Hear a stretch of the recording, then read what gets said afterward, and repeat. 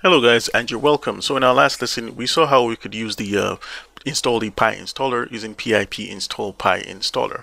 If you type in pip pyinstaller and that's not actually working, you might actually need to set your Python program to check if you've actually set the path to Python so you can actually use pip. And to do that, let's just quickly, I'll just show you how you can do that. So if I go to my add and remove programs, I'm just going to look for a Python, and my plan here is just to edit Python. So I'm just going to search the list for Python. So sorry guys, this is just taking a little while. So but if you have Python installed and you've been using pip, that's not a problem. So good, this is actually loaded. I could simply just search for that. That'll probably be faster than looking for it through here. And there we have it. So if I click on my Python 3.7 and I click on modify, it should bring up a pop-up window. And once that window opens up, we'll just click to add a path to pip. Alright, so now that the setup has opened up, let's just go and click on modify and make sure you've checked this pip, which will actually install pip so that you can download other Python packages. So that's how you can do that. So let me just go ahead and cancel because I don't want to modify anything. So the first thing you're also going to do is to make sure that you have a nice location for your file. So I've set up mine in my user file. So if I go to drive C and I go to my users and I go to my program name, I have a folder called Python projects, Python apps, and within that Python apps, I've just passed in the script, our final script for our password generator program, and I've also included the icon and the Office logo. This is going to simply allow these to be run when this program is installed. Now, if you want to get to the path where this file is, we can just click this path to get us to the folder.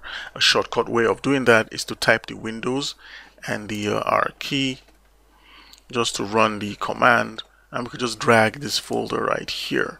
So let's just bring up our run folder, and we can left click and drag this folder called Python apps right here, and we'll just copy this path like that. So we're going to be needing that, so we want to change our directory. So I'm just going to say cd for change directory, and I'll just paste it right here. So now we're in this directory folder. So what I'm going to do right now is to call the pyinstaller script. So I'm just going to say pyinstaller, and I'll just raise in from flags. I'm just going to say one file, and I don't want this to open up any console window. So I'm going to just put a flag /-w, and then we'll call in the name of our program, and don't forget to add the .py. So I'm just going to say password generator .py. So that's going to be pyinstaller with our double dashes, which say one file because we want this to be in one file. -w for a flag, which means I don't want a console window to pop up, and the name of that program .py. And once we've done that, we'll just press the return key. Now, depending on how fast your system is, this might actually take a little while.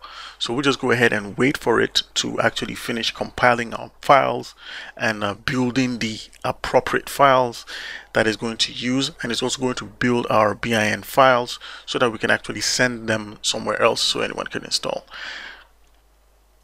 Alright, so once it's done, it should tell you that, building exe from this is completed successfully. Another thing you need to do is when you run your command file, let me just go ahead and show you that. And when I say cmd, when you right click, you might actually want to run as administrator so you can have the command line privileges. So now that we've done that, we'll just go ahead and close this file and navigate to the folder Python apps and open it and see what we have here. So now we have this spec file, which is going to just check the system specification, and we also have this distribution file. So let's just open this distribution file and copy this application. Now you can see that as an application file. So let's just get back here and drop it right here outside. Now the reason why I'm dropping it right here is because I have these few dependencies of this key and this icon file, and then this Office logo right here. So with that done, we can just go ahead and delete the distribution file, and we can also delete the spec. So now that we have that, let's just right click this with the small Python logo and run as administrator.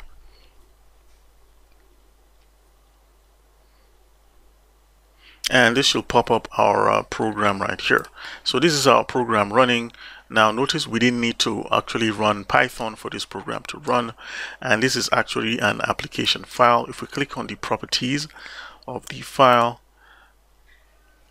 we can actually see that it's an actually .exe file, which is an executable file. And you also notice it actually brought the Python logo. Right, so that's actually cool. So we have our logo right here. It's actually showing us the logo for that program. And if we go ahead and test it and click on generate and we exit, we can see that it has created that folder for us, and we can see the passwords we just generated right now, which means this app is working. So if you want to send this to someone and to create an executable installation file, that's where NSIS is actually going to come up.